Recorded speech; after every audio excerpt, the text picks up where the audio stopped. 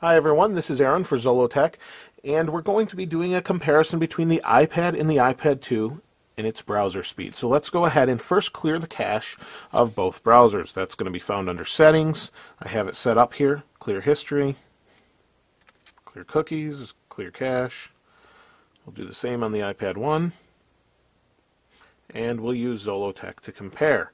Let's go ahead and go back to the browsers. And I have Apple on here, but let's go to Zollotech.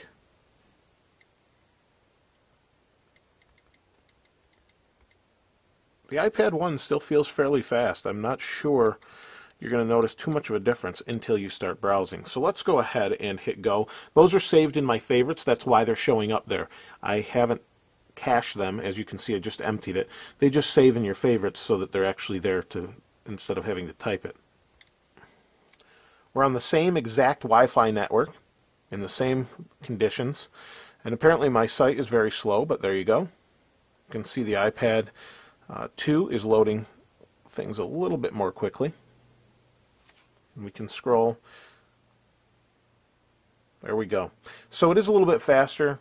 We're running the same conditions. We can scroll, pinch to zoom, very fast. The iPad 1 is still loading. And now we can scroll fine through both of them. They seem to both be very smooth, no problem there. Let's go ahead and try one more site. We'll try Apple. Now you did see it on the screen before,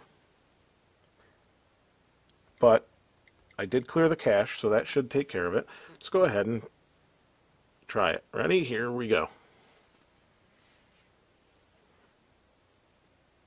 There we go, done on the iPad 2. So it is pretty fast. It's not hugely faster, but it is definitely faster. You'll notice a difference, and for those that have to have a speedy web page, it's a little bit quicker. If there's any other comparisons you want to see that I haven't done already, please go ahead and feel free to comment and tell me specifically what you want to see. I'll be doing a lot more comparisons in the future, but thought we would do that first. This is Aaron. I'll see you next time.